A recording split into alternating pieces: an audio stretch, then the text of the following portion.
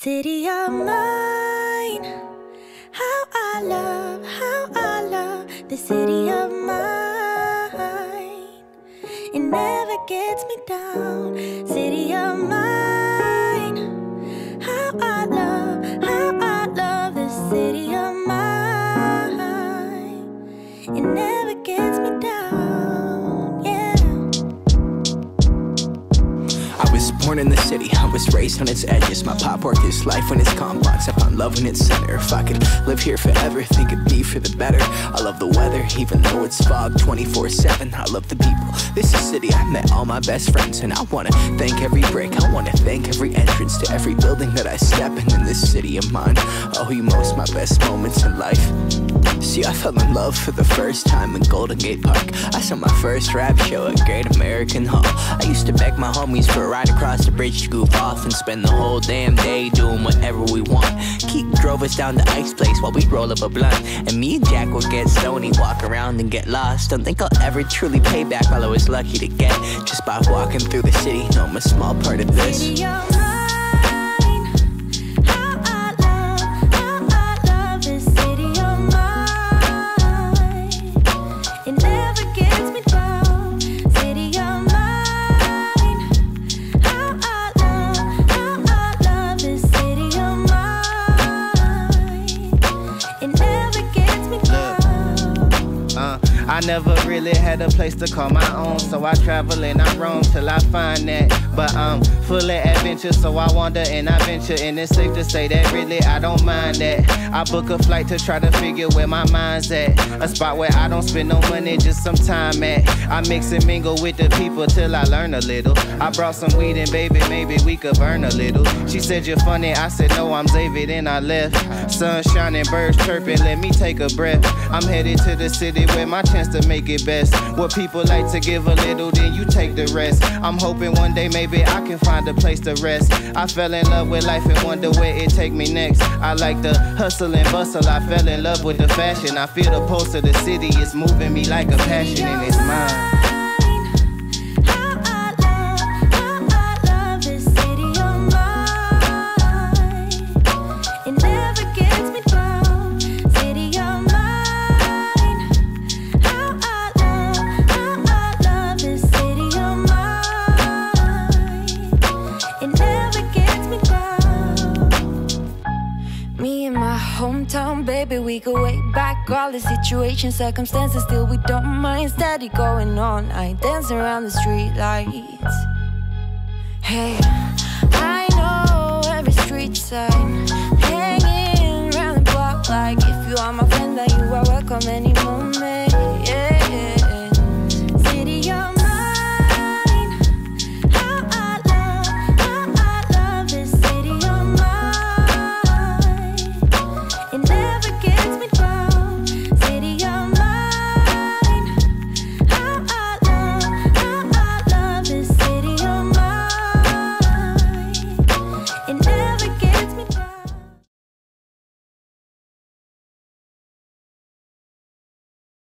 Choo, choo, choo, pew, pew, pew. Yo, what it does, people.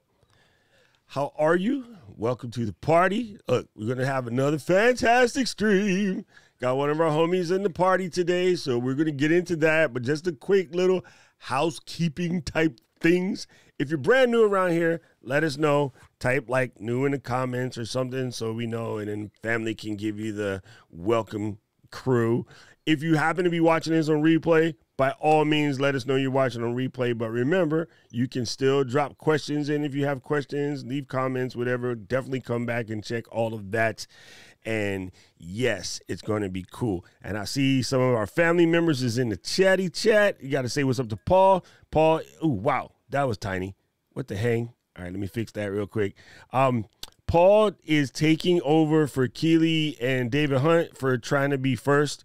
You know, Charlie Mack first out the limo. So welcome to the party, Mr. Duncan. Mr. Duncan came here quick. And then there's Mr. Camera Junkie is here. Hello, Ruth. Good to see you here. It's been a minute. And I see Camera Junkie and Paul are fighting. Alec is here. Well, yeah, Alec here. Of course, Alec's here. And let's see, Big Rich is here. MJ, man, who changed my font? That looks horrible. I'll fix that later. Let's see who else we got in the building. Steve Worthy. Dang, surrounded by British cats today. Mr. Rob is here. Sammy Super Chat is in the building. And Homesick Mac is here. Good to see you, brother. And Simply Obs is here. And then Callie. Just in time. Look, check it out, gang. You guys don't know about what you know about, but let me tell you what you don't know about just in case you don't know. Boom. Coming up soon, people. Coming up soon. Lock it in your calendar. Next week, our special guest will be Callie. Look, it's so meta. She's in the bottom end over there. See how you do it? All right, cool. Mr. Miles is here. Good morning, sir. And Jerry is here. Mr. Raleigh's World is here. And Ken is here. I'm going to be on Ken's show on Monday. So we'll be checking out Beard Science, you know, how we do. Joe Scrivener is in the building. And Michael Powell and Gage have made it to the party. Now, Alec, we can't swear because Miss Eileen is here. You guys, Callie said no one's ever going to use that picture. And I was like, hold my beer. I don't think she knows that I'm crazy like that. Hold on. I'm sorry, Alec. I got to leave you back there while I fix this because my OCD is driving me insane right now. I don't know why the comment thing decided to do me foul like such, but I will fix it real quick and then we'll be good to go. Okay, there, done. All right, I'm done. I'm stop messing around. Richie Rich in the building. Sammy Super Chat, we already said him. Okay, now we can go. Ladies and gentlemen, party, here it is.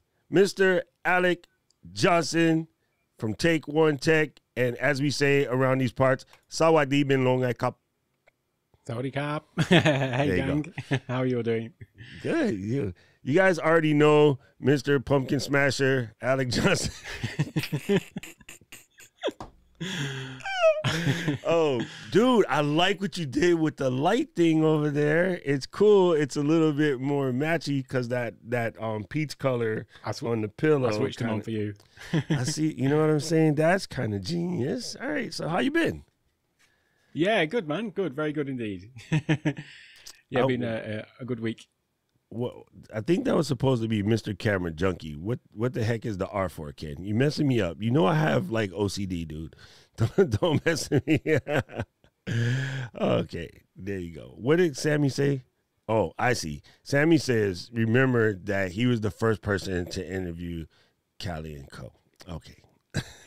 Okay, Sammy.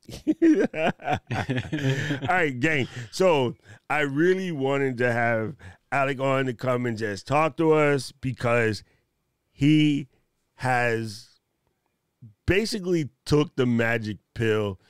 And I know because something I struggle with, like a lot, like it's kind of crazy. I think I have what is definitely known as maladaptive perfectionism. There's sort of two. There's adaptive perfectionism and maladaptive.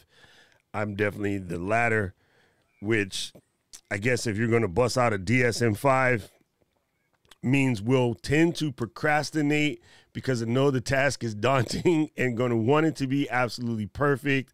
So kind of like create somewhat of an anxious experience about getting started because know that once you get started, you're in it, you'll be there forever and you're not coming out until it's perfect. Yeah, I think that's about right. There's more to it. Talk to your doctor. I ain't him. I play one on the internet. But yeah, so we just go straight into it, bro. Like, when did you notice that you had perfectionism traits? I don't know, early teens. I've always been like that. I mean, I'm sort of fairly new to YouTube, but yeah, a lifelong creator really. So I've always been sort of designing things, building things, and yeah, always wanted them to be just perfect. And yeah, it's certainly sort of through work and things like that, there is an element of needing things to be, or feeling that they need to be perfect. But then for things that I'm doing for myself, I tend to take that to extremes because I'm basically my own client, and so I bring all of my OCD tendencies to the stuff that I'm doing for myself as well. Yeah. Do you think that you got the trait from your parents? Like, I think I got it from my parents in the sense that, well, I guess my mom might have been a perfectionist too. Like, I don't think about it, but it was just this concept of, look, people are going to be already looking at you weird, so, you know, I'm gonna need you to make sure that you don't let them down, kind of thing. And then I think it grew harder after. But what about you? Yeah, no, I don't think ever I was never someone who was sort of like really pushed to achieve or to do stuff. I was certainly encouraged heavily, but not sort of. It wasn't that. It's more sort of internal. That, I mean, I suppose. So there wasn't a stick, like a bamboo stick or something. No, no, definitely not. I mean, it might come, like, I don't know whether it's DNA, because they're both. My mum and dad are both quite. You know, they like things to be done the right way as well. So it's probably just in the blood rather than. I think the worst thing I did for my perfectionism was join the military. It just made it worse. Right. Because I guess, you know, well, that makes sense now. So my dad was ex-military. So was my grandpa. So was every male in my family ever. But then I ended up in the house with, you know, all the women. And even when I ran away and then I moved here and then I was adopted by, you know, June's parents, I would say that even like my Korean parents are both somewhat perfectionists, and June is definitely a perfectionist. So like I was just surrounded. It just got added back. So whatever I thought I might get away from, I just think, yeah, it's been there forever. So when did you come up with the idea that it might be slowing you down? Well, it just sort of became self-evident over the course of 43 years. And these truths are self-evident. That's American, dude.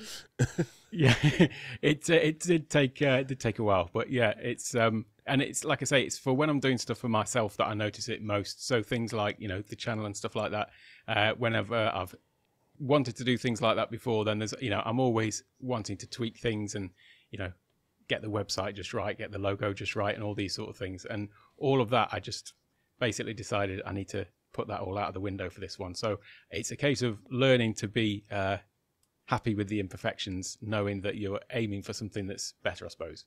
Yes, you know what it is. I think there's a position where you're like doing something and you notice you just spent like an hour tweaking on something that maybe 3% of the population might catch, and then not even 3%. After you give up and put it out, no one even mentions it, and you're like, yo, nobody mentions it. I spent hours fixing that. How the hell they don't notice? It's like, you know, like, yeah, that's kind of funny. Like, did you notice that I had this exactly this way and whatever? And they're like, what? No. Okay. Yeah. You know, or like, all right, I don't know if I can pull this off, but if I take off my overhead camera right now and I point it down, I have the leather desk mat. If I pull this guy out, because I do it a couple times a week, it is exactly 2 inches from the edge on both sides because I'm I glad measured I'm not the it. only one. Yeah. Okay? I just want you guys to know, like, if I turn on the overhead camera right now, it is exactly 2 inches from the edge on both sides and in the middle, because I actually measured it, because I'm, that person. So I'm glad I'm not the only one who does things like that. And none of you guys see, when you see my desk, all you see is the leather part. Like, you barely, if ever, see anything but the leather part. You know, when I'll just show you because I'm such a weirdo. But like, if I turn this on and then I do my standard issue crop, which I normally have turned on, and then I go like this, and then I pull this sucker down like this is all you ever see. No one knows it's not crooked. But look at the top. Look at the top. There's the exact same gap all the way across, and the keyboard lines up flush like nobody's business. Because, I'm that dude. So, okay, at least I know that I'm not alone. I'm with you, Alec. You know the Shaker group. So a religious group of the Shakers, and they just design and build furniture. We used to live in Shaker Heights, so in like a legitimate neighborhood in Ohio. Yeah. Well, their thing about furniture was perfection, like, because I designed furniture before as well as a hobby. Never actually made a huge amount, but it was one of my things I used to like to do. But one of their things was that everything should be like perfect on the inside and out. So designing things so that even the bits that you can't see, I've got that level of perfection to them, and that's something that really resonated with me. I do like, even if somebody else isn't going to see it, I do just like to know that it's right. And it's kind of funny, the idea, there. Being an ex-Apple person, right, a common joke with folks is that when Steve built the next computer, he wanted the black paint on the outside to also be on the inside of the case, even though nobody was ever going to open that computer, because it was kind of a complicated beast. But that's just the thing. It's just something that you do. Mm-hmm. And like for us, when we do our furniture, a lot of our contemporaries will spray the tops and the legs and everything like that, but we actually spray the bottoms and the undersides as well. And then, people often say, like, why do you waste, putting like 5 coats of lacquer on the bottom? And then, like, I don't know, because moisture gets in from the bottom. Like, we live in a tropical environment. You want to seal it, not like seal the top because it's cute. You got to seal the whole thing. Yeah. It's like, don't waste time on that, blah, blah. We need to get it done faster. And we're like, no, you picked us, so you're stuck with us, and we're going to freaking lacquer the bottom, so it's going to take 5 days to dry. And they're like, no, most people will let it dry like a day. I go, yeah, and so then the top gets marred, and they always come back like a year later to fix it, don't they? And they're like, oh, yeah, that's because you didn't give it time to dry. Shut up, you relax, sit there, and if you wanted it faster, you should have told your architects to send us the plans faster, you jackweevil. Sorry, I'm arguing with the architect. You guys are some of the most hated people in my world. So I'm glad you took woodworking so that you would understand, because they never understand. They're like, oh, but it worked in the computer. And I'm like, yeah, wood and computer are different, bro. I'm a computer person. That's not going to work. Yeah. And we normally go all the way through the project and have to actually build a failed one to tell them that it wasn't going to work. It's pretty hilarious. Okay, so, I guess, what made you decide to attack it in this way? Because it's pretty incredible. Like, I don't know if you understand how incredible what you've managed to pull off is. But it's kind of incredible. I think it's just something to help me to get over myself, really. And part of the reason for me doing the videos through Ecamm and doing, I first of all, the name of the channel, Take One Tech. The idea is that I just make these videos in one take, so I don't do any editing. Usually, occasionally, I have to, like if my kids run in or something like that, although normally I do them before they're awake, so then maybe I have to chop a little bit out. But essentially, I just sort of sit down and make a video. So there's a number of things that going on with the channel, really. First of all is just getting into the practice of being able to sit down and just make a video without actually a huge amount of forethought. Being able to speak almost extemporaneously, I suppose. So just coming up with stuff on the spot. So they're certainly not scripted, and I don't have like bullet points or anything like that. It's just a case of, if I was to tell somebody, most of my stuff's obviously like tech tutorial type things. So if I was to tell someone how to use this thing, whatever it is, then me just sort of rattling it all out, basically. And the big part of that was so that I didn't have to do any editing, because I have had a bit of experience of creating some content where I was editing it before for a course for some other work-related thing that I was doing. But I found I was my own worst enemy, because this is where the perfectionism sort of kicked in. That if I knew that I could retake something, then I would literally, like 50 takes of me just, if it was a course introducing module 1, I'd be like, hello, welcome to module 1. And I'd repeat that like 20 times to get it just right. And then, literally a 30-minute, tutorial video could take me, 6 hours of actual footage. And then I'd got to edit it down. And so then my perfectionism in the editing would kick in as well. So I thought, right, I've got to just find a way to be able to just do this all in one take, live to tape, or not necessarily a live stream, but just live to tape. And then as soon as I removed that element of being able to edit myself, I found that actually I was much more comfortable with it. And so that's sort of where the idea for the channel came from. And yeah, the sort of the rate of production of videos is basically just wanting to get into the daily habit. If I did like one a week or something like that, then it wouldn't become that habit. And yeah, somebody mentioned, if you just do your first 100 videos, there's no point in sort of looking at your stats and things like that until you've done at least 100 videos. So I thought, well, let me just somebody get those all mentioned out that, of the or way. I mentioned it. Damn it! It was you, of course. Yeah. You'll find that most things I talk about, you're the one that I've learned them from. So, and in fact, a lot of the videos that I've done are things that I've learned from you. So, no, I was just tripping out all of a sudden because I just realized something, that when it goes off the screen, Ecamm doesn't know what to do with it. That's kind of awesome. Yeah. Sorry, I just had a nerd moment. Whoa, yo, oh, you know why I did that, Alec? Dang it! Oh, Moom. Dang it! Come out of there now. Hold on, now I gotta put it back. It's my fault. Uh-oh. Dang it. I blame you for this one. This is all you. Okay, come back over here and hover to one side. All right, cool. And then now I can kind of stretch it back out. All right, anyway. So, gang, I wanted to show you guys this. This is Alec's channel. Channel. You know what a channel is, right? You're British. Yeah. Gang, all right, this is why this is cool. Yes, I do say, and it's not from me, it's from a bunch of other YouTube people, but I do say you need to do like 100 videos before the algorithm even has enough data to give you the information you need to execute a pivot, right?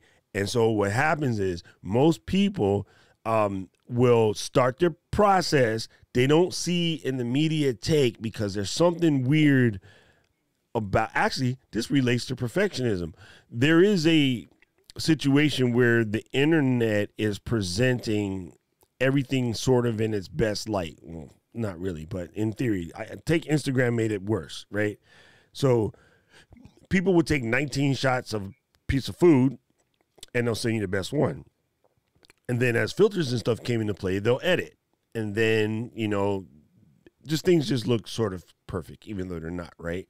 So now I think that gives people this idea that they have to bring the heat or like stay in the kitchen kind of thing.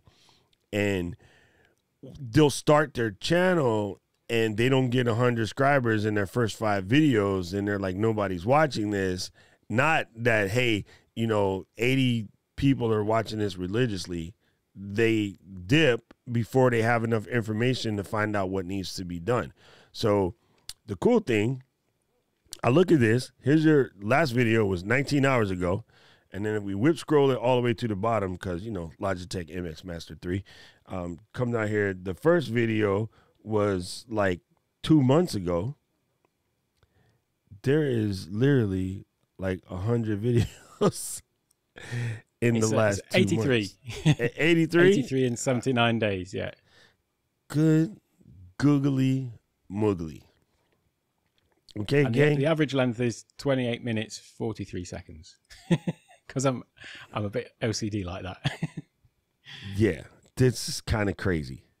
Like, there's one short. Other than that, like, you put in a massive amount of work. And I must say, it is kind of cool because 2 things that you cover in that. One, in order to start, right, you do have to put in those reps, right? If you're going to do any sport, like any type of competitive thing, you would want to play like 100 times in the first couple 100 days just to get that muscle memory going. Then you could peel back and play like once or twice a week and you'll be good to go. But that's just how you would do it, right? It's like basic. We go to basic for, 51 days straight and we do just the most insane training. And then you might not never see a conflict for years. And then you train like once every 2 months after that. But that initial base foundation of how to do all the things is already there. So you've kind of taken care of that. And I like the idea of doing it extemporaneously so that way you do not get into this perfectionist, I need to fix this edit, I need to adjust this edit, I need to do this, I need to do that. But one thing, gang, I don't know if you guys noticed this again, even if you already posted all of your videos, you do have time to go back and change. Oh, I don't want to see that big ugly mug. You have time to go back and change because you see all of these nails, fam? Alec got his nails did.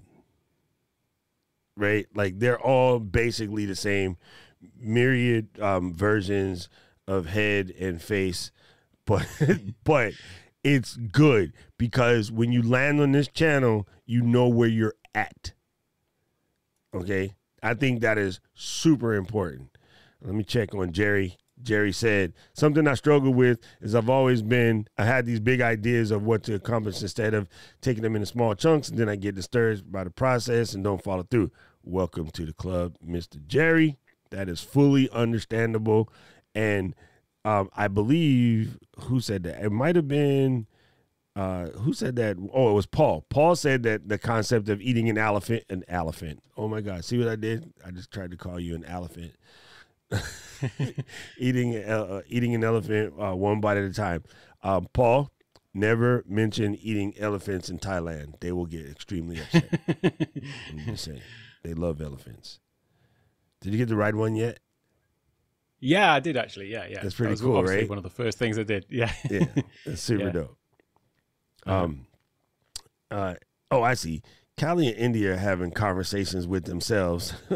When we started live streaming, yes, exactly. We were just talking about this the other day on Heather's stream with Rebecca about how she needs to just get into live streaming just to get the crust off of wanting everything to be, sort of perfect. It really will help.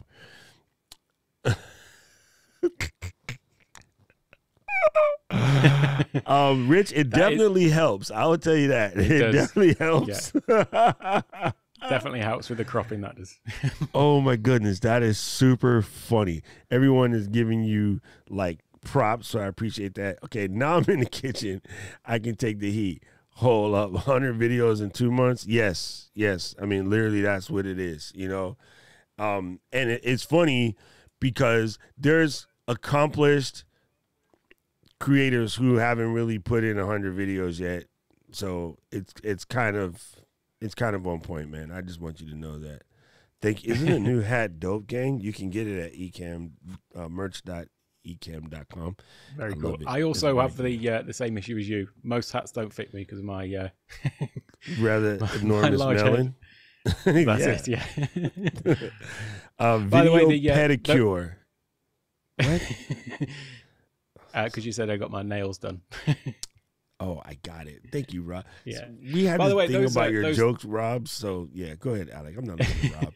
So, those thumbnails, so all of those pictures, it was just one, like, I sat in front of the green screen and just took, like, I don't know, 50 pictures, and that's where all of those images have come, and then just I dumped them all into Photoshop. So, it was one of those things, like, I think a lot of people are sort of struggling to get going, and so they find it hard to make a start. But then you'll get some people who say, oh, the easiest way is just go live with your iPhone or something like that. But I think that there's somewhere in the middle, which is understanding what your minimum viable product is. So for me, it was accepting that I'm not going to be perfect right out of the gate. Trust me, when I look at my thumbnails on my website for the channel or anything like that, there's so many things that just scream out at me like, I hate this. This could be so much better.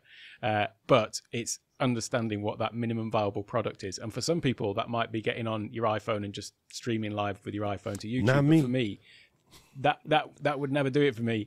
So it's finding that balance really, and setting something that's realistic that you can do and just sort of get going with, without sort of really fussing over those finer details. And you're speaking my language, bro.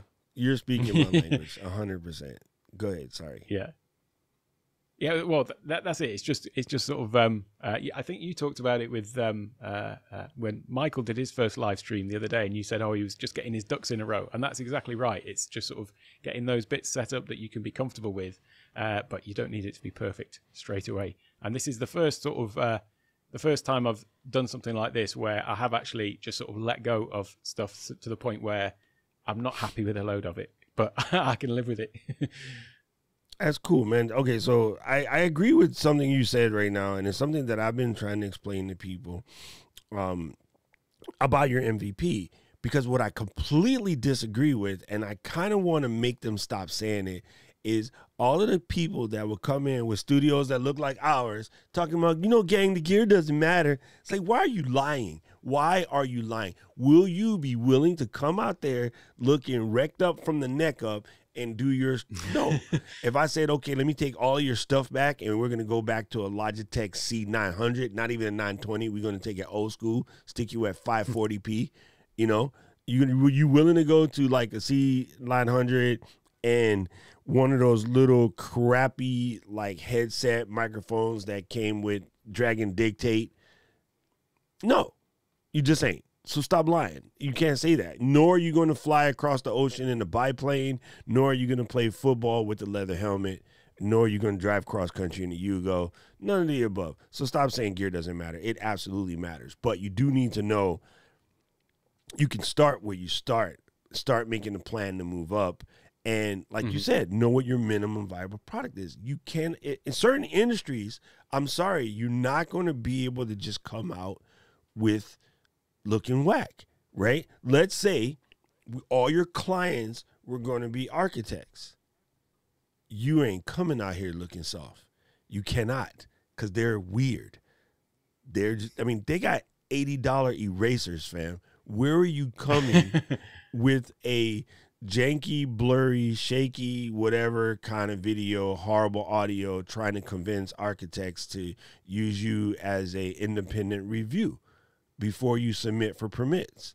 They're not listening to you because they're used to, you know, Stadler pencils that are $20 a piece. Like, where are you going to come with that? No, it just doesn't work. So I wish people would stop saying it. It's a lie. It just is a lie. Miles, the answer is 16:9. It's the answer for ratio for everything video, period, for what we're doing is 16:9. And honestly, you could go to Envato and just download an in-car template and be gold. You can do a couple myriad other things. Mine's come from Envato. Now that I think about it, I pulled it directly off of Envato. I adjusted it to make it look like how I like it, and it's a thing. You can also connect with your boy Chris Wood, as in Creative Taekwondo down there, and just have him help you out because he can just probably do it for you quicker than that. And everybody already answered him. See, yeah. We don't add the videos in the program, Mouse, by the way. Just make it blank. Mine is a plain Jane, all-American, blank movie. It doesn't have anything in it. I can show you real quick, but it only lasts for a couple seconds because it hangs up the stream.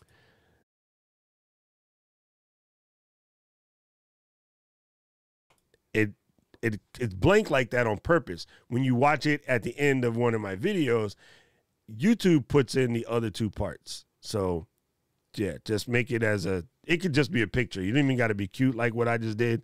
You can just make it a single picture and then have it pop up. If you watch the ones on the Ecamm streams on Friday, it is literally a orange block. It has no elements on the screen whatsoever. All the elements are put on by YouTube after the fact. Okay. Meanwhile, back at the ranch. He said radiologist a weirder. Yeah, because see, it's funny, right? Tommy just said engineers are weirder. Yeah, they're kind of one and the same, but not quite. Architects are engineers with pencils. Yeah, well, that's the thing about me is I come at it from both sides, so I'm doubly weird because I'm sort of like engineering, but also the architecture side as well, and like the graphic design. So I'm sort of got those internal conflicts all the time with myself for those two different mindsets. Yeah, it is. So basically, yes, to rephrase what I said, architects are engineers that are artists. So you add that matter-of-factness of engineers mixed with this sort of pseudo-creative mind of an architect, and you end up with Jigglypuff, like just some weird creature that's, mythological. Y'all mythological people are comical. Yeah, that's basically what it is. So it said, here's the recap.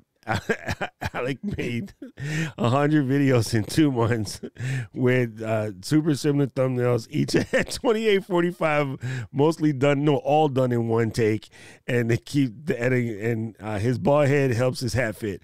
That's the perfect synopsis. Yeah, catch you all later. Hey, gang, we out of here. We'll see you in class. Yo, okay, that was well done, Elmarie. I gotta say, That is the perfect synopsis of what we said. And the bigger question is, Hunt, why are you late? That's the better question. Another thing I'll say is kind of one of those doubles, man. He's half architect, half engineer, a little bit, right? Sometimes a lot of the gear section, if you're client facing, the choices are already made, right? And it is not always about you, and there are certain like industry standards. Very much correct. Very much correct. Go ahead, Alec. I was actually on gear selection, so that's another sort of thing of the channel. So part of the point of it is to do this sort of daily practice, if you like, although it's not necessarily always daily, but it's also just to see what happens if you do post consistently. So it can be like an example of what happens if you post consistently to YouTube. How quickly can you grow a channel? But another thing that I was quite conscious of is not necessarily wanting to do it with all the latest gear, and because I think that a lot of people do get bogged down in that. And I totally agree that you've got to sort of aim for something, but don't let that be something that holds you back. And so the first thing that I bought was the mic, because I definitely needed to have better audio quality than I could have created otherwise. But the camera is a 10-year-old Canon. My Mac is an ancient Mac, but I'm just doing it to sort of almost prove a point. Although I have got a Mac Mini on the way, because I noticed when I was doing a live stream with a couple of guests on, it gave it issues. Yeah, so, it runs out of cores. So this is not factual, but it's kind of anecdotal. You need a core per guest, right? Now, people say, well, I had a 4-core machine and I had 4 guests. What happened? Yeah. Okay, so you got a core per guest, right? Yes. Where's the core for the computer to do what it needs to do? Huh? Uh-huh. We mean a core per guest, plus the computer needs 1 or 2 for itself. So not that there is a 6-core, but if you had a 6-core, 4 guests, you're okay. Since it doesn't kind of work that way, you either got 4-core or 8-core or 10-core. Yeah. So you need a core per guest, and then the computer needs like at least 1 or 2 for itself, right? So if you have a Intel Core 2 Duo, you get to do your show solo. Because first of all, you shouldn't have an Intel Core 2 Duo, because that was from 2012. It's 2022 almost. Yeah, I'm not even gonna get started on that. It's the curse of Macs. They last forever. That 2009 back there, all day, every day, just hammering away. And I get it. It works, but does it? It's like your grandpa's old Chrysler. It starts up and it can go to the grocery store. But again, you're not going to drive that sucker cross country, because you guys will be on that 1997 get out and push Chrysler. So, I get that, but then I don't, right? Because like I lived in Japan, and electronics there are cheap. You know what's not cheap there? Meat. So, how do you make that adjustment? You adjust accordingly. Like no matter where you go in the world, you will gain one thing and then hurt somewhere else. So you have to make adjustments accordingly, right? So if I was in, say, your position, JFK, I would take my clientele and try to get them from a different place where I could work on economies of scale and have that stuff happen. So, for instance, here's the best way to put it, right? The reason why all cameras end at 29.59 is because the camera manufacturers don't want to pay the 4.5% tariff that you have to pay in order to not have it classified as a video camera. Sony said, I'm going to pay the 4.5% tariff for our clientele. I'm going to change the price of by 12%. So everyone goes, yeah, Sony's expensive. And we go, yeah, but we got no recording limit. So we don't care. So we pay the extra. It's not that much. At the end of the day, we're talking like $50 to $100, but we don't care. We'll pay it. So you'll go out and you'll get, say, okay, the new ZV E10 is coming out at $700, right? If Canon were to drop one tomorrow, it would be $600. And then everybody would see, I'm going to get the Canon because it's cheaper. But then you cripple yourself. So Sony is like 4% on $600 would have put us, let's just call it $625 to make the math easy. That's not the right number. So we could have normally charged $625 and then we got it covered. We can have unlimited recording. Screw that. We're going to bump it up to $700. We'll make an extra $75 on it and have no limit, and then people will buy it, and everyone does. So I know, people, it's the most difficult thing you're going to learn today, but take the word expensive out of your face. Like, just don't even say it. It doesn't match your value proposition. Perfectly fine. I don't have the resources to hit that at this moment. Perfectly fine. I am working to get to that level. Perfectly fine. Saying it's expensive tells you to stop working at it, just let it go, and be a victim of my circumstance. And that will forever, like, hold you back, right? So if all of a sudden something happens, probably going to happen, let's just get it twisted. Something happens globally where we no longer run the financial chain and our dollar becomes worth 50 cents somewhere, I don't think that's going to make me want to change the level of gear and stuff that I use. It just means I would have to do X amount of more work in order to get those jobs done. It's a thing, man. It's a thing, folks. And yeah, so you live in Thailand. That's a prime example. You're not walking into the store and just buy half the stuff that you got to get. You got to go through some hoops, right? That's it, yeah. I mean, you can get pretty much everything here, but I'm in the sort of remote northeast of Thailand as well. But we've got something here called Lazada, which is in Southeast Asia. It's sort of an Amazon equivalent, I think. But it's, you can get most things here. But yeah, it's certainly not just sort of walk in and get it. But to Jay's point, he's mentioned about needing to get the audio right first. And that is sort of the thing, is prioritizing what is the, what are the steps you're going to take. And as you've just said, Doc, just keeping in mind like the ultimate goal and sort of working towards that. And I think people putting these sort of barriers up that they can't start because of X, Y, and Z, if you can sort of make a plan for, how you're going to achieve it, then you can just certainly get going. And one of the other things that I learned from you was about Buy Me a Coffee. So, you don't have to worry about waiting to get monetized on YouTube. And I've been just amazed by the sort of success of Buy Me a Coffee. And the channel, like all the sort of costs that you have associated with it, like, they all add up a little bit. I've got a website which I'm running on Squarespace. I'm an ex-web designer, but I still use Squarespace. But then there's things like TubeBuddy and all those sorts of things.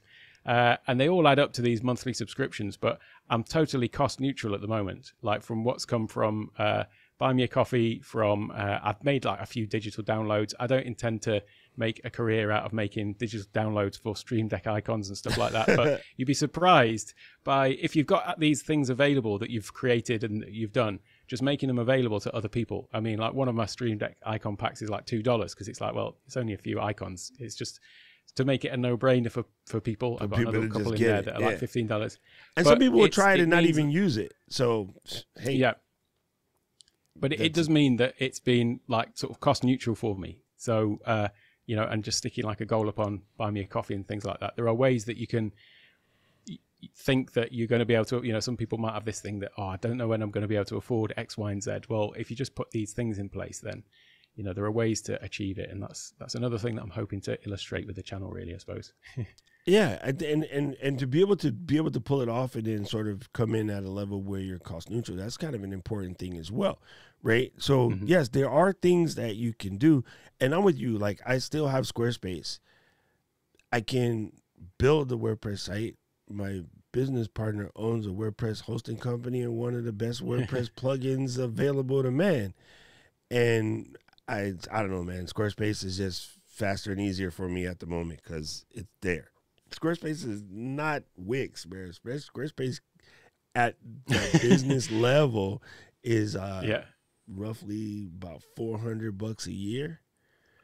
Yeah, you know what I mean? But it's your business, man. Like, that's your card. Like, that's where people come to find you. That's where you get my Squarespace email is where I get the invitations to Twit, right? My Squarespace email is where I get the invitations to go speak at conferences and things like that. So imagine if I didn't have that Squarespace thing in place.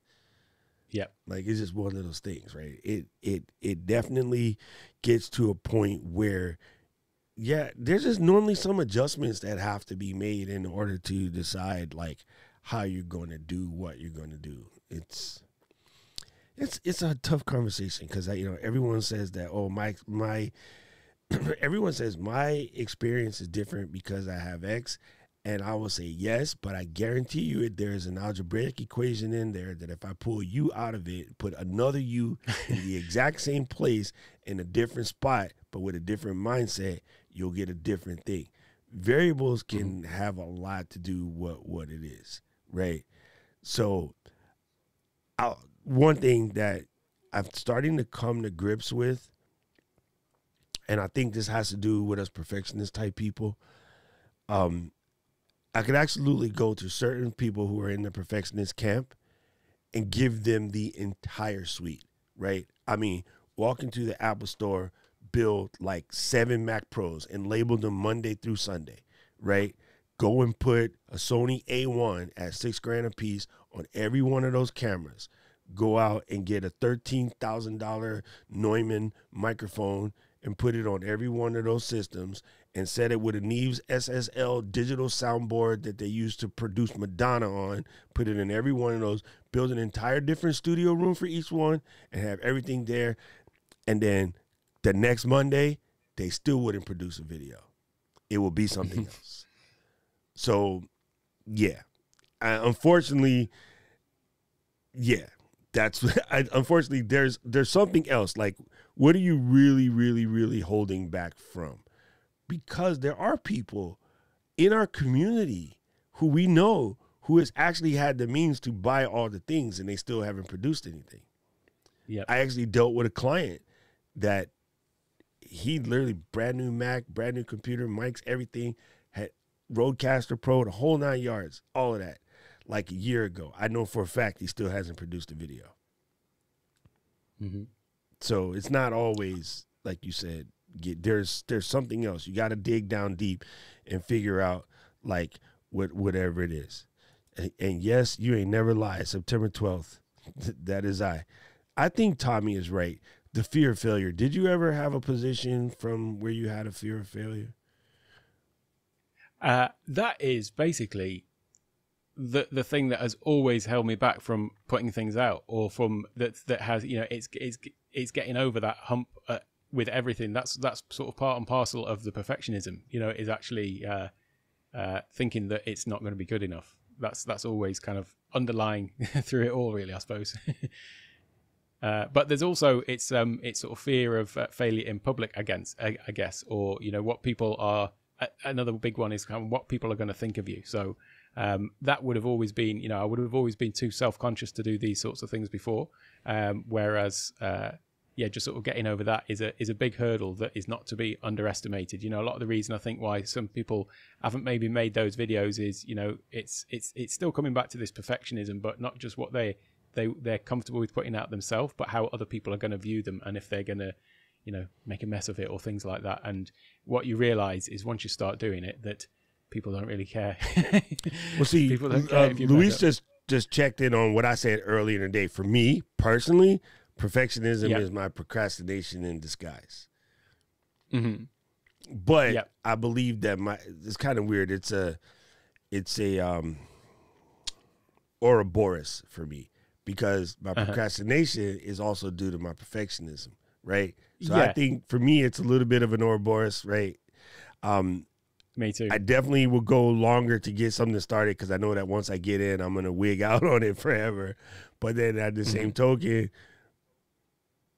part of the reason why, like, I don't want to get started, it makes me put it off, is, I think I'm on both sides of that. It's a little weird. I often, the procrastination, that's a whole nother show because that is something different. But a lot of the things that I'm sort of perfectionist about and I spend the time on, they are things that I enjoy doing. It's not like I'm sort of sitting racking my brains about things thinking like, oh no, it's not right. It's like I actually do enjoy the process of refining a design and finessing the details and all that sort of stuff. And I often find that I will maybe procrastinate on some other stuff to focus on perfecting the thing that I haven't released because I enjoy that. So it's like procrastination is often driven by, avoiding the things that you don't want to do something that you enjoy doing. And so if you enjoy the process of refining a design, then you may be procrastinating on some other stuff that needs to get done while you're doing this other stuff that you're not putting out. Okay, so let's tighten this up real quick, because you just said something that I find also true. Do you enjoy it because you're good at it, or it comes second nature to you, or do you enjoy it because it's enjoyable? Because that's a different level of perfectionist. I'm going to only do the things that I know I will guarantee succeed at, and that goes back to Tommy's original point of fear of failure. Yeah, I suppose there's something in that. Yeah. You see? Yeah. You understand, gang, this whole Ouroboros thing. Oh, I should clarify it just in case anybody else is not a weirdo and is not into like weird sort of like ancient Greek things. You ever see the dragon that's eating its own tail? That's Ouroboros. Or snake. Sometimes they say snake. Sometimes they say dragon. That's what an Ouroboros is, just in case. Tommy, this is something that comes up a lot. And it is actually, this is funny.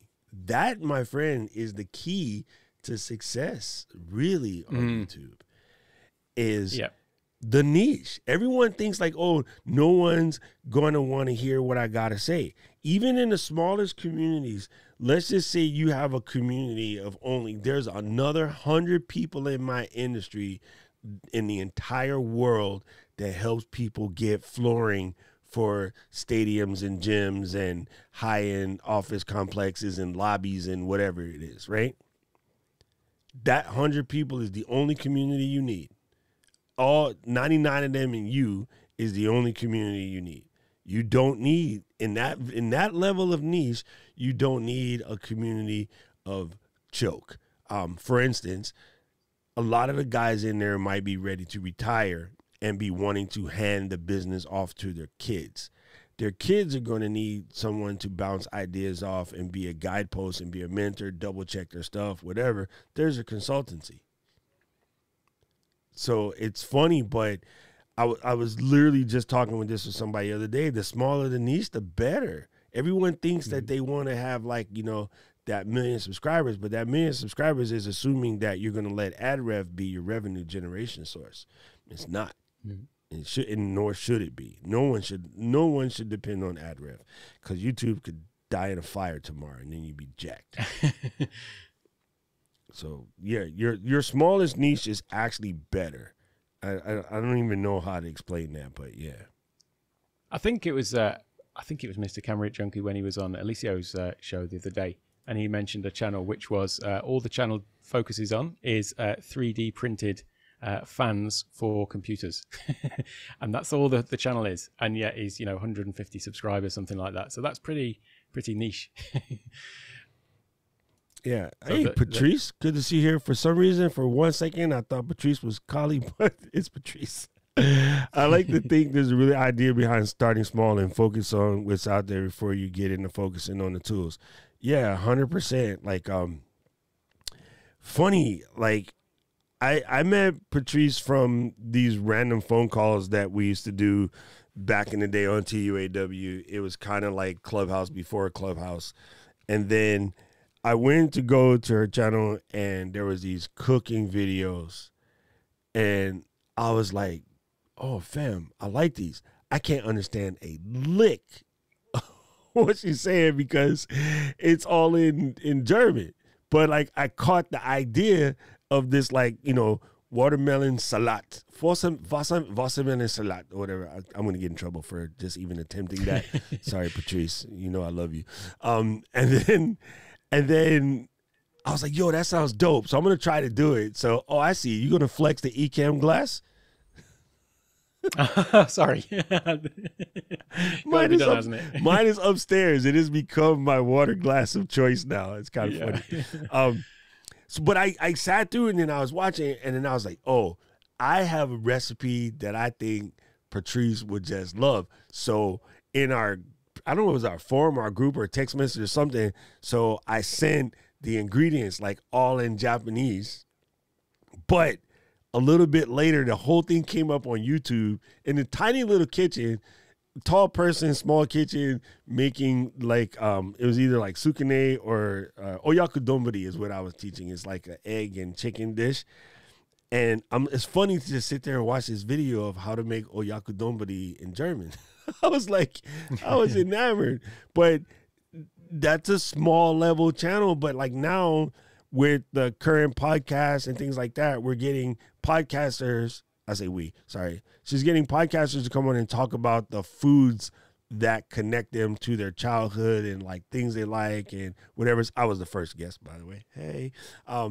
But yeah, it's a freaking dope show. So yeah, you can start small and then just grow into whatever you want to grow into. Here's a funny story. Every person in the chat, every single one of you guys, except maybe Big Rich, started small. Because we all came out like 6 to 8 pounds, whatever, right? And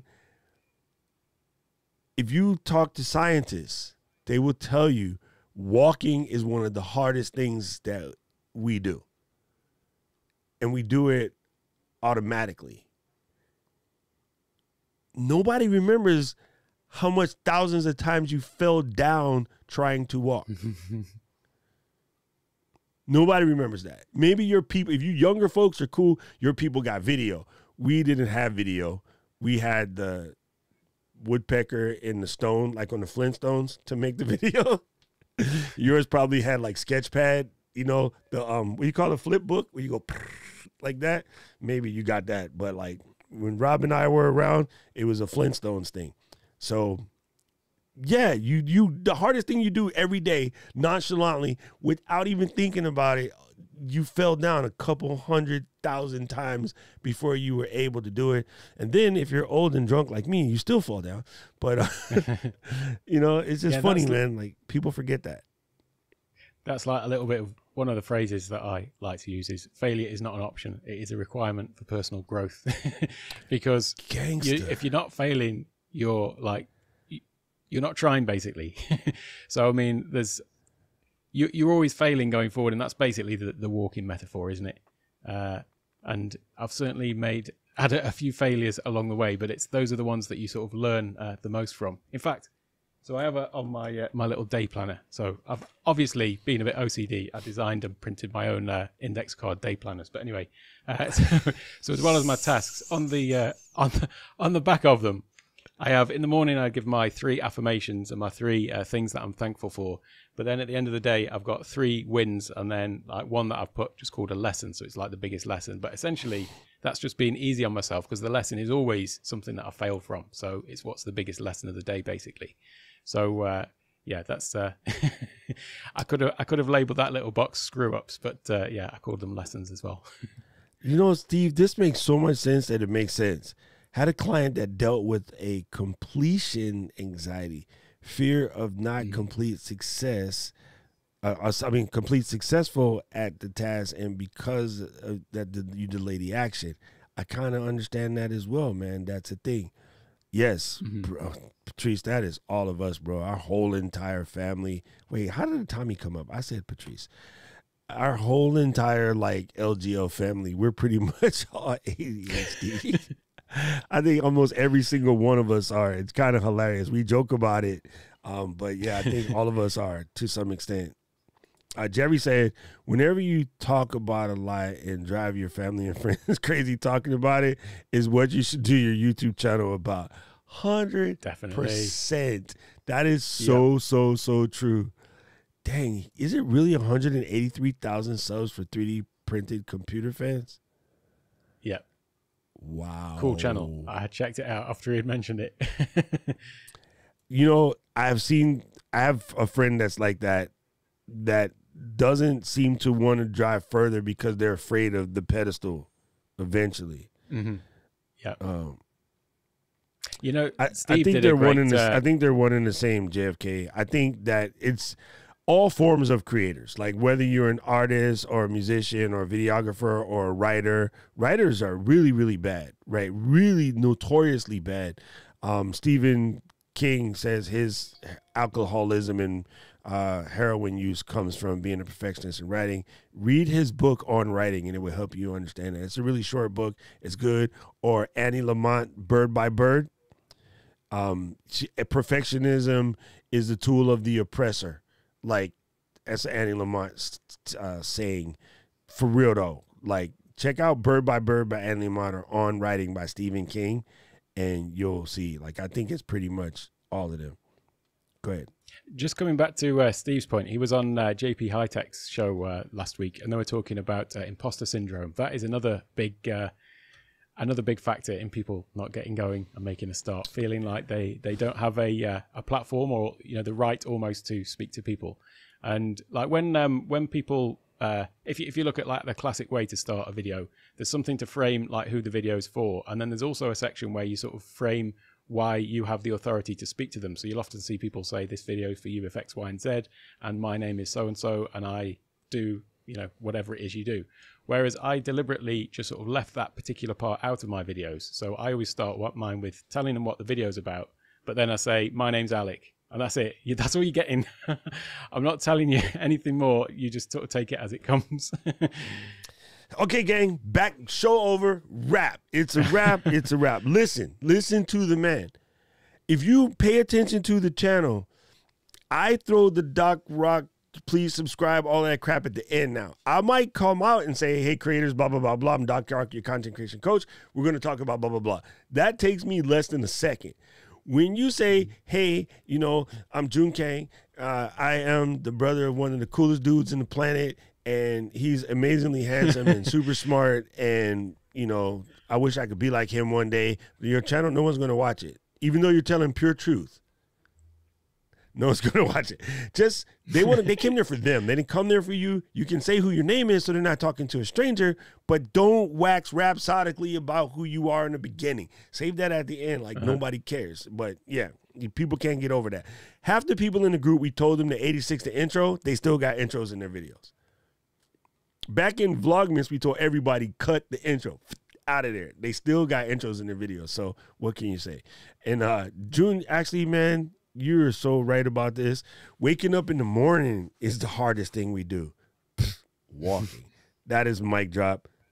Little brother, 100%. Patrice said, yes, I was the first. And then I was laughing at Jim's comment earlier because it's super hilarious. He goes, I've been listening to this and saying, oh, that's me all morning. Because that's me. I think there's something a lot of us creators just have, it's a weird thing that's sort of, built into what we do. And I'm with you and sort of like Worthy's thing, except for I am starting to begin to take umbrage with imposter syndrome. Mm-hmm. I know I have it. I know it's real. I know it's a thing. I'm not going to for 1 second deny Dr. Rosencrantz and her invention. Because, yeah. But now what people are doing are using it as yet another excuse to not get something done. It's like the overuse of the word stress. Like, what really is stress? Okay?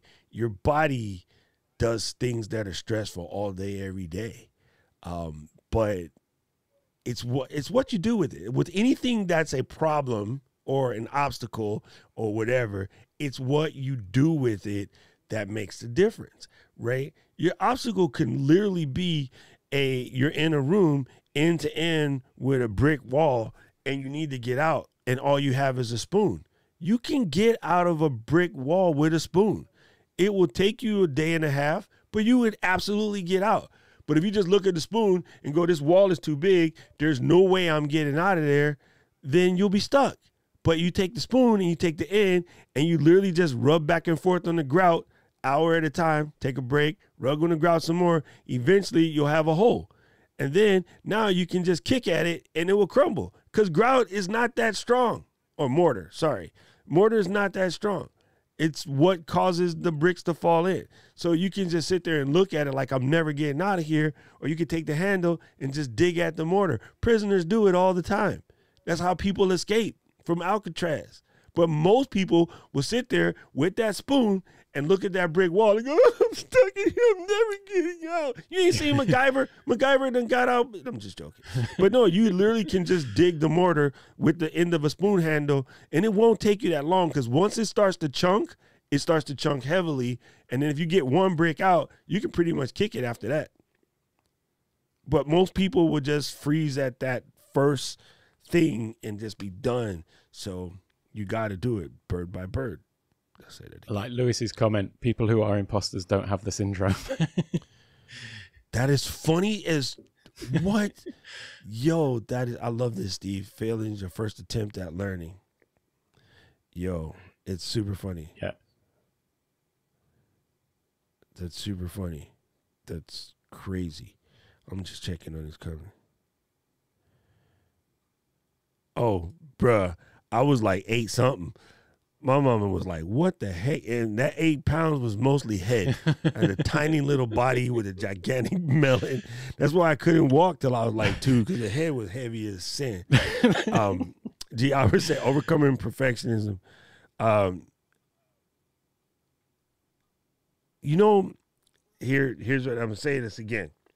And I love these comments because it allows me to repeat out of myself. Stop. I got to keep Miss Eileen from charging me. So walking was hard, but you can do it. When you first come out of a bag of liquid after 9 months, breathing is hard, but you learn how to do it. Speaking, people will say, if you're from a foreign country, oh, learning English is hard.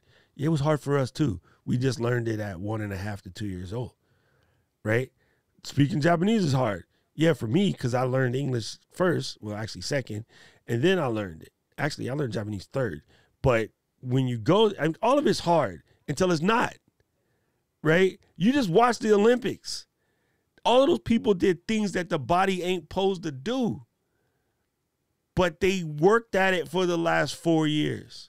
Olympics is the best time to remind you to stop making excuses, because there's no way that Suni Lee came out, Mom, look. Like, no. See, just like us, 1 step, 2 step, boom, drooling, diaper full of crap. And now she's like, elegantly spiraling, land 2 feet, hands in the air, cloud of dust. Where's my medal, people? Like, come on. Everything in the world that you do right now was hard when you started. Whatever your career is was hard when you started. If your career was prostitution, it was hard when you started. It's not so much anymore. Like, come on. Like, it's people, at some point, you just got to know the only way to get better at the hard things is to attack it. There's no other way. It just ain't. If you can name one, explain it to me. You know what's hard? Dying. You know what we're doing every single day? Dying. So keep wasting time. I'm sorry. I rant. Alec, why you come over here to listen to me rant? Oh, yes, writing down bones. Good. Go ahead. Sorry. Go ahead.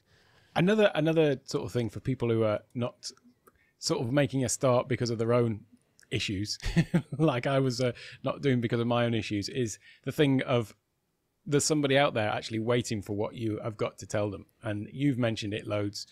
Steve mentioned it on one of his shows that he was on as well. And it's this thing of like, there are people out there actually waiting for what you have got to tell them. And it's your duty to sort of share this with the world. And that's one of the things that sort of took me by surprise when I started this channel. I was all about, I'm going to do this, and, the point of me doing it. But it was only when I started, and then I started getting messages from people, and there's people who I know I've had a direct impact on what they're doing, and they've told me I wouldn't have been able to do this without the stuff that you're doing or the help that I've given them and things like that. And that's something that is not to be underestimated. To no matter how good you think you need to be in order to make a start, there is somebody that's totally happy with it in whatever rough form you may feel it's in, because it's going to actually help somebody to move forward in their lives. It is so true. Okay, hey, check this out. I think you're onto something, JFK. Honestly, we are never going to beat our perfectionism So we're going to use it to the best of our ability. I don't think we'll ever beat it. I think it's way too far ingrained in us. But so there's a saying, an old school saying, that just because a message may not be received doesn't mean it's not worth sending, right? Mm-hmm. Just because perfectionism can't be whooped, in my opinion, I could be wrong, doesn't mean it's not worth trying. So we're going to keep trying, and then we're still going to, I know, and trust me, you tweak out on thumbnails still, right? Yep. Yeah, I tweak out on edits. Luis ain't even ready for me to get after him about this first edit. Because, like, yeah, I tweak on edits. I'm sorry, I just do. Like, I tweak on dumb stuff. Y'all don't even notice the fades and stuff I put in. Y'all don't notice the notches that I put in for the voice to fit at certain areas or none of that stuff. But, yo, I tweak, man. There's a lot. I think the comment comes up that people, this is the thing about Instagram, right? People only see the end product. They don't see the millions of attempts of the misses. So like on Dude Perfect, trust me, they're not hitting those shots on the first go. There's a lot of planning and thinking and math and even the math problems to get the angles right, the trajectories and all of that to come through. All you see is a Dude Perfect end reel, right? All you see is Jungle Cruise. You don't see the outtakes until you stick around at the end of the movie and to see The Rock flub his lines all the time, right? They shot a large portion of that in Hawaii. There were days where they had to stop because the sky was just like, I don't want to see you film this movie. And you don't see none of that. You see the finished product. Most of us are looking at Ken Folk's finished product. And so all your favorite YouTubers, search their channel and see if you can find their flub reels and watch how much they flub. I tend to start to leave my flubs in there now. It's crazy. My videos are all just one big flub. I think you learn to walk when you're a baby because you don't remember how hard it is as an adult learning to. Oh, thank you, man. Come on, girl. Come on. That's what I'm talking about. So for you guys who are new to the family and you don't really know, Obs had a severe accident with a traumatic brain injury, and she had to learn to re-walk at 21 years old with a lot of experience. I won't tell your people your age. I'm not dumb. Like, I ain't trying to get beat up by women on my stream. but like, yes, as an adult, she had to learn to re-walk and redo a lot of things. And no, it's not easy, man. It's not easy. Right? Yeah, I had to relearn how to eat and talk after a stroke, too. I was out for a little bit. Patrice said, I'm going to live forever. Yeah, that's funny. You know, Melvin, I have a question for you, right? Blowing into a metal tube with 3 pistons and making music is hard, but done every day. Holla. Melvin, how long did it take you to learn, say, you know, your basic scales on the on your trumpet, and then like how long have you been playing all together where you are dropping music like you drop it? That's a curious question. He said his OnlyFans is hard. Dude, OnlyFans is coming out for regular folks now.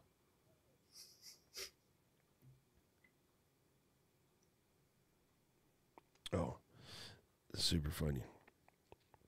I'm laughing at my friend trying to get me to come drinking in the middle of the day. It's like 9:13 a.m.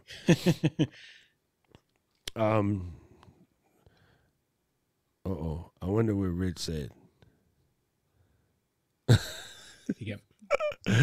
Oh, there you go. Sorry, Rich.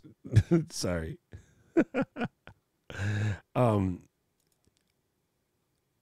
Yes, exactly. 100%. So it's kind of funny. It's real. I mean, this is real basic stuff, but yeah. So what would be your advice for, I know this is going to sound crazy, but what would be your advice for anyone that's on the struggle bus with the whole procrastination move? The perfectionism move. What would be your answer? Reassess your minimum viable product, I think, is the big one. So understand what you're comfortable with to actually make that start. And just start doing it and knowing. So I'm doing Lader live every day in August. And one of the first things that they put in there was put in a quote that you live by. So I actually quoted from the Spinal Tap movie because Derek Small said, we don't strive for perfection because perfection is the destination, imperfection is the journey. Now, if you take out the first part of that, that is the point of it, really. Like, you're never going to reach the absolute perfection. And so it's just enjoying the journey of the imperfection part of it. And so that is something that's, I think, something to consider. And just everything else about, there is somebody out there waiting for whatever message you've got to give. And nobody really cares ultimately about the things that you think you care about. Everybody's always, or I certainly am, I should speak for myself, I'm always my own worst critic. Oh, and guaranteed. Most people just don't care. Yeah, I'm always my worst critic, and June, he's pretty critical. I love Paul's comment right here. Hey, while my life began at 40, remember the warranty has expired. And then Rich said, wow, that quote goes to 11. I was thinking the same thing, definitely. Rich. It goes, when he said Spinal Tap movie, first thing I came to, it goes to 11? Yeah. Well, speaking about going to 11, we have class at 11, so we're not going to go to 11. Man, this is dope. I mean, first of all, I can't say enough about what you've been able to pull off. Oh, thanks, man. It's the thing. It's a thing. It should be applauded. You hear me talk about this in class all the time. Take time to celebrate the victories. Yeah, this one is a victory, bro. Like, what you did in a 2-month time frame is a victory. And I'm definitely doing the video every day in August thing, but I'm going to do it with an iPhone because I am going to say what most people won't do is take their quality back to their, lower quality thing. I'll do it because I don't care. I'm not that much into like, oh, I have to look a certain way. I like to summer in Cambridge in the winter. Like, what? Shut up. Like, I'm not that dude. I don't care about that. I care about everybody moving the needle and taking some of the things out of the way, right? And then so I'm willing to go back. Now, here's why it's going to be a little bit lie, because it will sit on the gimbal. I'm not going to just sit out here and do this, right? I will pull the gimbal. I pulled it out already, right? Hey, don't get caught in the wire. So I will have this, flipped up camera in it. Still nice looking stuff. And it is an iPhone 12 Pro Max, so it's not exactly the crappiest phone. I'm not going to take the 8 down. That's not going to happen. So, there is, even when you call yourself trying to circumvent your perfectionism, you still will polish things. It's just weird. It's just a thing. It's in there. No, I'm not recording in 720p. You shut up, Mr. Camera Junkie. You shut all the way up. There's no way I'm doing it in 720p. That's why comedians are perfectional, because of the I don't give up and don't care attitude. Late night TV host, not afraid to make mistakes, 100%. And I think that's what's been so dope about Alec Johnson is Alec just comes out here, he does one take Jake, right? Take one take. Like, literally just put it out in like one thing. And that's the cool part of it. So again, if you're struggling, this is hard, people. Like, if you're struggling with your content, and you're struggling with what to do, and you're just trying to see to do what's next, just go live. Live is a game changer, man. It really, really freaking. I can see Paul's comment from here out the corner of my eye.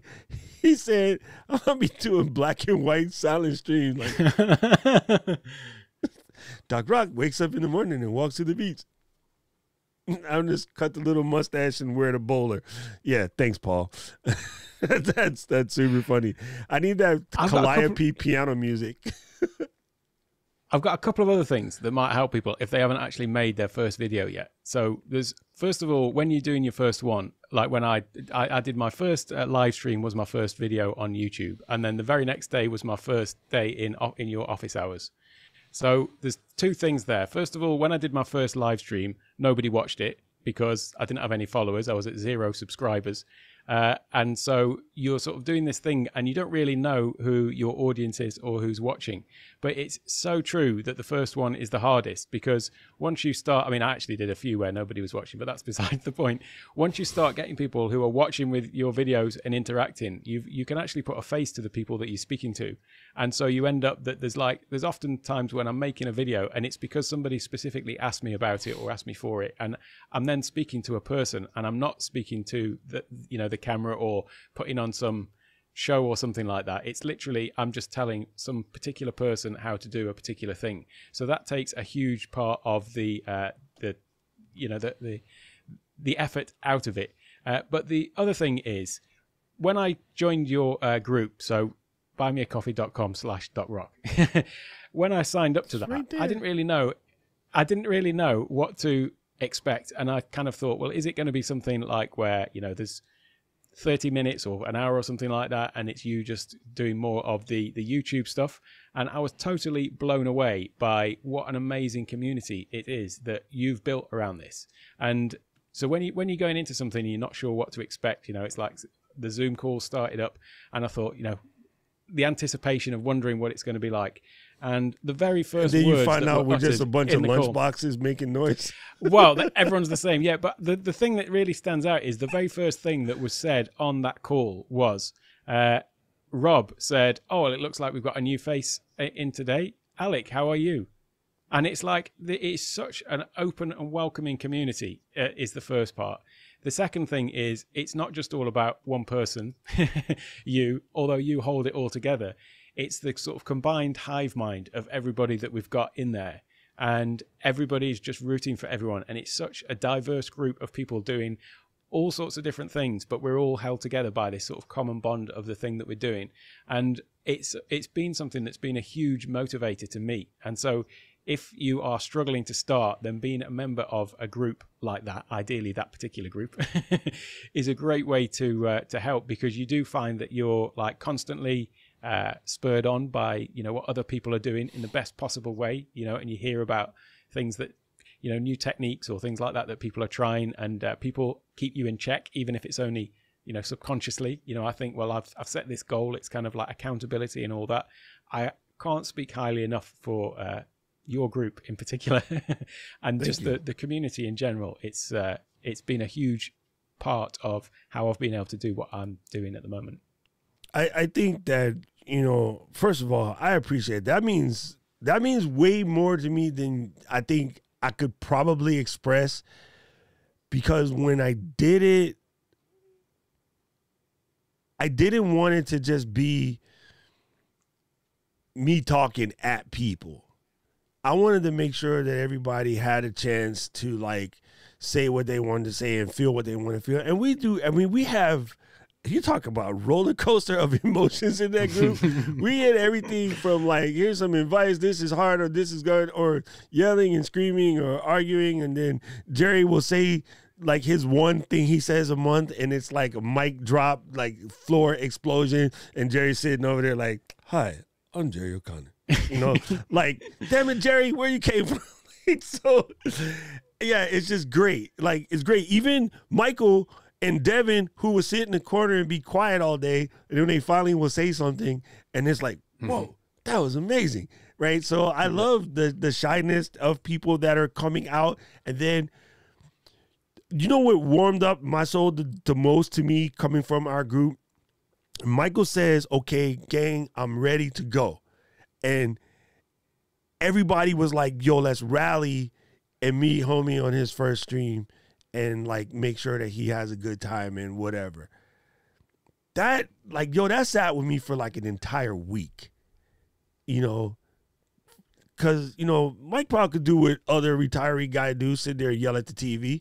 But no, he's going to sit out here and stream and put his vulnerability out there, tell his stories, and then look cool as hell while he's doing it, which is more funny. Yeah. Because when he did it, it's natural. It's he was made for this, right? He was built for it. And that's why we were teasing him. All the ladies at the senior center are going to be calling up, be like, "Yo, Mike, what you doing today?" Girl, working on my little live stream, me and my people. So I love that. That was so freaking amazing. And so and again, what you said earlier was something that I do often. I will comb the comments of my streams or other streams or whatever, and when I do a video, I will make a call to that person and kind of answer that person directly. If it's something where I got to get in their case, I won't necessarily call them out, but I will bring up, how the heck did you get a whole different beverage? I will bring up something they say, right? So, and Keith does that very well too. Keith will talk about me or Miss Eileen or you or whomever in his videos. Let your people into your videos, man. Like, talk to them directly. Don't feel like you're talking to the whole blank YouTube. Talk to your people directly, because again, that smaller, tight tribe is better than the gigantic faceless tribe. Like, I love seeing the faces of the people in our group. I love, like, if something were to happen and I couldn't do it one day, I could completely hand the keys to Rob or you or Miss Eileen or anybody, and they could just run it, because there's no, like, one person that had to be there, right? Like, everybody's there together. We all come in with the same sort of level, even the new people. Miles just come in, and last week we all group hugged them and was like, come on, damn it, let's go, and then I think he got a kick out of that. I think, like, he told me personally in our private call that he found his crew when he found us, because that's just a group of people that we've lucky enough to amass. And then, so, yeah, I think, I thank you for that. That means a lot to me, and it's important. Yes, Carlos, it's like Streamerholics Anonymous. Or something. I have been a streaming crackhead for the last 8 months. Like, I don't know what you call our group. We are weird, but we have a blast. So if you guys don't know what we're talking about, go ahead.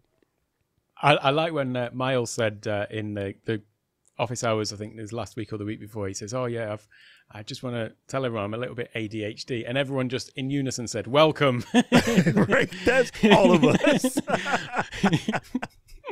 That was super funny. I think that might have shocked him a little bit, because, like, we all was like, yep, welcome to the party. Yeah. And it's funny because the older guys, like myself and Rob, Paul, Joel, all of us, we came before there's a name for it or medicine or whatever. We were considered bad or special ed, or everybody thought we were broken, right? So the younger guys like him, they got a name for the thing. But for us, we was possessed by the devil. Like, nobody knew. As a Catholic school kid, something wrong with that boy. Like, they just didn't know. He's, as they say in the Black community, he's a little touched. But as I got older and figured out, like, hey, I'm not broken. Like, there's a lot of people like me. This is normal, right? Well, semi-normal.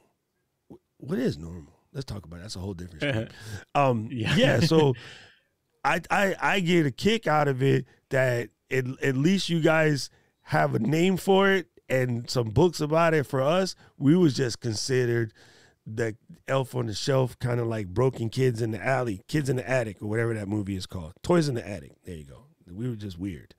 So, yeah. And we do major air hugs in the group. Yes, Paul. Yes. This is great, man.